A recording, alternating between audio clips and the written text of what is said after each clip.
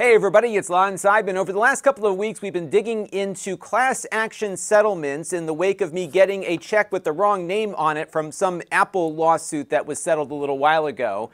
And if you are a Facebook user, you likely got this notice on your phone about a privacy lawsuit that has been settled and they want to give you money.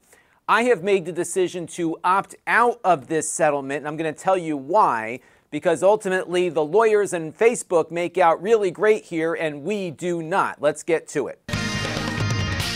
Now, before we dive into the mechanics of this settlement, I thought it might be helpful to look at what this lawsuit is all about.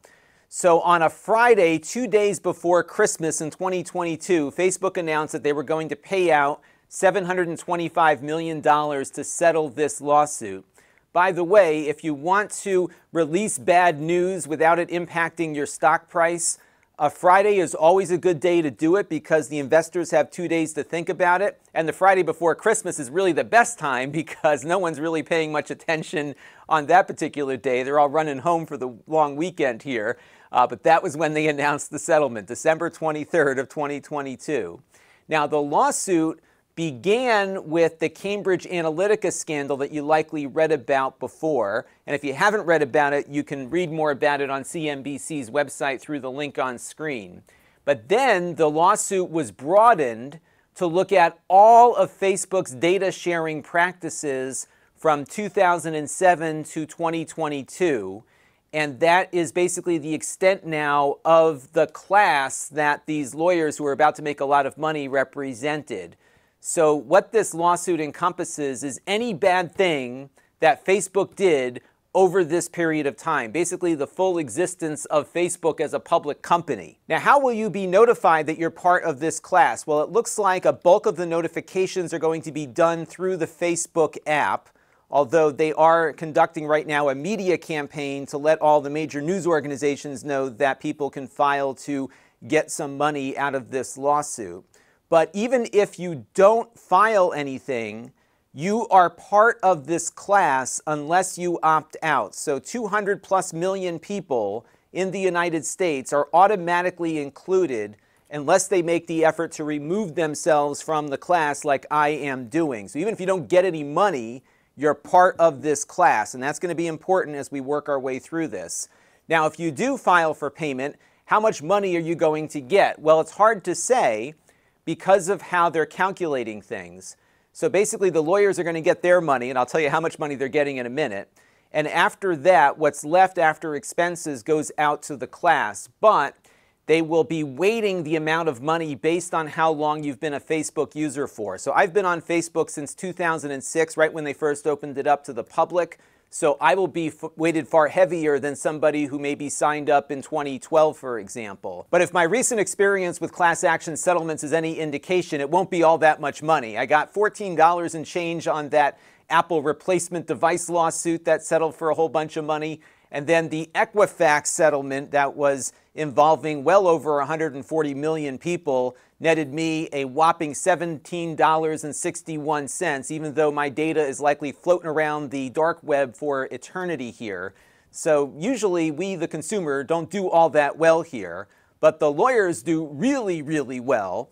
So in the motion here, they are asking for not more than 25% of the settlement fund. And remember, the settlement fund is $725 million, which means they get about $181 million plus their expenses reimbursed. So the attorneys in this case will be getting some life-changing money as a result of their activities here in the lawsuit.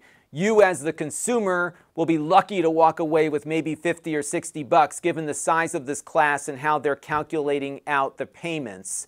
What's worse is what you are giving up by being a member of this class. So if you look at their FAQ on their website, what they're saying is that you cannot sue, continue to sue, or be a part of any other lawsuit in the future against Facebook or Meta now, that's what they call themselves, about any legal claims this settlement resolves or the factual allegations on which this case is based. And they're kind of cagey here about the details related to what you're giving up as a member of the settlement class. But if you dig into the settlement document, you can see that you're basically giving up the right to sue Facebook over any leak of data that's happened between 2007 and 2022. So Facebook gets off here with almost complete and total immunity from any future lawsuit from any member of the class over anything else that might be discovered in the future that they leaked out. And remember, this data is out there and people are using it and exploiting it every single day. Yet Facebook now is completely absolved of any future liability related to data that has been leaked. And as you can see here, the release claims is quite broad. And it's kind of crazy that these lawyers who claim to represent consumers would allow Facebook to walk away without any further liability here. But the reason they're allowing it is because they're making so much money.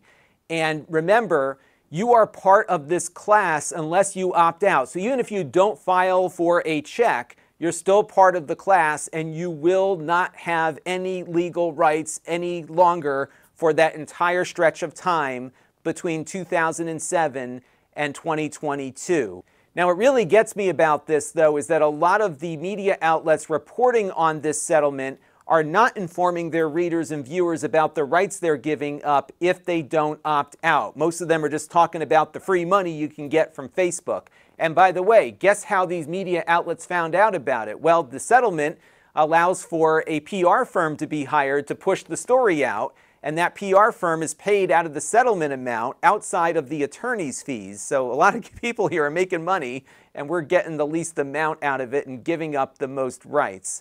Now, for Facebook's part, they're quite happy with this settlement, right? Because they're going to be absolved of any future issues related to the data that they've been leaking out over the years. And they said the settlement's in the best interest of their community, but in particular, it's in the best interest of their shareholders. Take a look and see how much money Facebook made in net profit over the period of time that this lawsuit covers. $168.2 billion in net profit from 2007 to 2022. They were making lots of money over that period of time. This settlement represents less than 0.5% of their net profit. This is not even leaving a mark on Facebook. And they'll continue doing whatever it is they're doing with your data because although they say they improved their practices, a lot of that involves you just having to agree to new terms of service that allows for continued data sharing. Their entire business model revolves around you sharing your personal information with them. So to opt out, what you can do is go to the Facebook lawsuit website and click on the opt-out option and fill out the information. You won't get a check if you do this, but you will preserve your rights should more scandalous information come out in the future that Facebook might be liable for. And I can guarantee you there's only going to be a handful of people that actually take the time to do this. And the reason why the lawyers can make so much money and why this is all legal is because we consumers never stand up for any of this stuff. We just take the money and let these companies continue getting away with it. Well, I think it needs to stop. And I think the more that people understand what these lawsuits are all about, the more that we might be able to start moving the needle a little bit to make these settlements favor consumers more than the lawyers and the corporations. I will not suggest here that the lawyers and Facebook were in collusion with each other. However, they are both benefiting greatly by this settlement, and we're getting bupkis out of it. That's going to do it for now. Thanks for watching. Let me know what you thought down in the comments below. And until next time, this is Lon.TV. This channel is brought to you by the Lon.TV supporters, including gold level supporters Brian Parker, Chris Allegretta, Hot Sauce and Video Games, Logic KGR,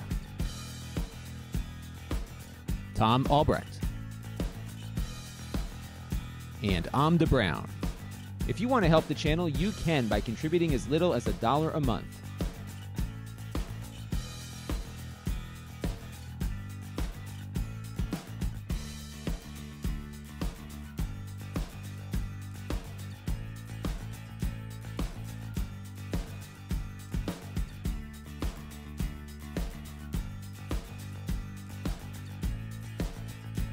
Head over to lon.tv/support to learn more.